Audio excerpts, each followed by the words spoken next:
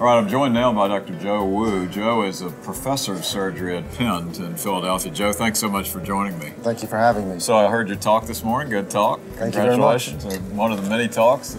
At this stage of we're close to the end of the first day. I feel like I've heard every talk that I know of, but yours was fabulous. So let me ask you, if somebody was going to go about setting up a mitral valve program, what would be the blueprint? How would you go about that? Well, the things you'd have to do would be to first identify excited individuals who are in various disciplines. Okay. So obviously your surgical partners, the people who work with you in surgery, like the physician's assistants and nurse practitioners. And then you have to sort of go out a little bit and go to your anesthesia colleagues, right, your cardiology colleagues, and obviously the administration. You have to assemble an entire team that would be vested in seeing this thing through. And you really want a vibrant, dynamic team that is very excited about bringing something new into your medical center. You're absolutely right. In fact, if you look at the definition of team in a dictionary, it's exactly has all those components in it. So you go about and find these individuals, and so you've got people, you have a cardiologist who, gee, says, I'm excited, I'd like to come see what you do in the OR, and you've got anesthesiologists. Then how do you launch that program? And what I'm getting at really is how do you educate your referral physicians, how to educate the patients, the consumers, let them know what you're doing? Well, typically speaking, you would be starting a program that entails perhaps new techniques, advancing mitral valve repair, for example, perhaps minimally invasive robotics techniques or transcatheter technology, something new to the community. And you would obviously work with your administration to develop special relationships with your referring cardiologists.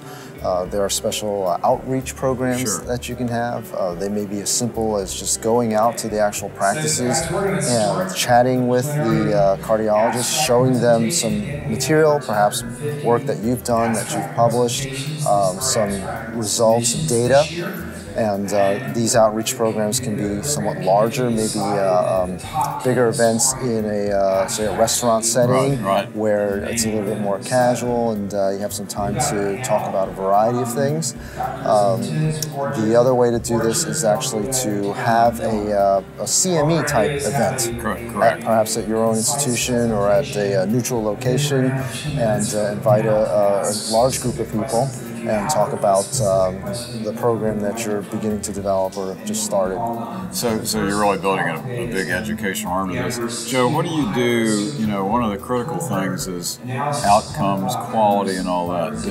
How do you, isn't that an important aspect of this, to sort of set up a program to assess what you're doing, make sure things, are going the way you want them to go? Right. Quality is key nowadays. Absolutely. Yes. So, all these concepts of pay for performance, this is part of what we do every single day. So it's very important to follow all of your patients, look at all of their outcomes, index these results based upon risk profile. So you obtain the observed to expected ratios for mortality and other events. And assuming your results are good, you definitely want to report those. You want to publish those, you want to present those in a forum such as this, and certainly get that information out to the referring cardiologists and also out to the lay public. Most centers have some sort of organization that deals specifically with the press and with the various news agencies, and are usually highly effective at getting that information out. And then, of course, there's your marketing division, who will put your face on billboards all over the city and get that information out as well. But the key is, if you can show that you're bringing new, innovative technology to a medical center and that you have outstanding results, the patients will come. Let me ask you to put your thinking hat on. So where do you see your program? Not, if you were making a generic program, where do you see mitral valve surgery or interventions 5, 7, 10 years from now? Right. So even to this day in the United States, the general diffusion of mitral valve repair techniques is still not gotten all the way out there. And it's at meetings such as this you can learn a variety of new techniques and use those.